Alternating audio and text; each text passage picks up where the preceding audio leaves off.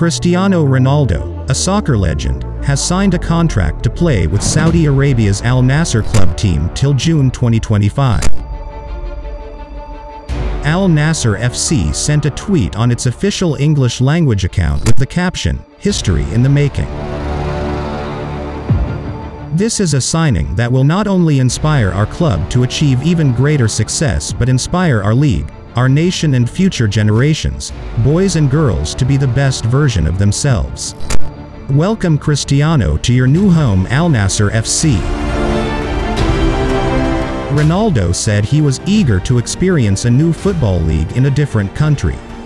According to the Saudi club, the 37-year-old captain of Portugal's national football team, who left Manchester United after a spectacular incident with part of the club's administration, is now a free agent. The announcement of Ronaldo's contract on Friday ends months of rumors and speculation over whether he would play for a Saudi team, since several had made large approaches in the hundreds of millions of dollars. Ronaldo rejected a contract offer from Al-Hilal, a different Saudi team, in the summer that would have paid him almost $370 million over several years. He said he was satisfied at Manchester United at the time and made the decision to stay. According to some publications, Ronaldo makes almost $200 million annually with Al-Nassr when commercial deals are taken into account. If this is true, it would be the highest wage in the history of sports.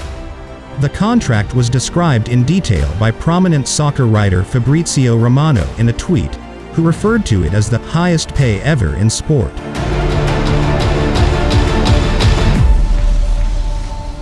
At 37, Ronaldo is close to the professional soccer player retirement age. Therefore, his contract extends his career and provides a significant financial benefit.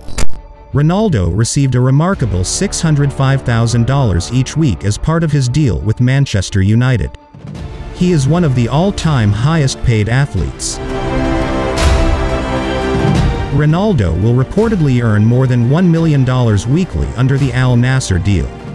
One of Saudi Arabia's oldest soccer clubs, Al-Nassr was established in Riyadh in 1955 and has won 9 Saudi Premier League championships. Rudy Garcia, a French citizen who has experience coaching top European teams including Roma, Olympique de Marseille, and Lille, is the team's current manager. Saudi teams are well known for being able to pay its international players well, especially as the conservative, oil-rich nation develops its sports, entertainment, and other businesses to draw in tourists, top talent, and capital that will help it diversify its economy. The 2030 FIFA World Cup has received a bid from Saudi Arabia.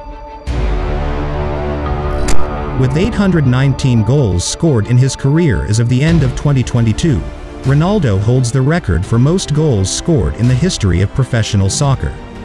He scored an incredible 450 goals for Real Madrid of Spain, 145 in 346 games for Manchester United, 118 for Portugal's national side, and 101 for Italian club Juventus.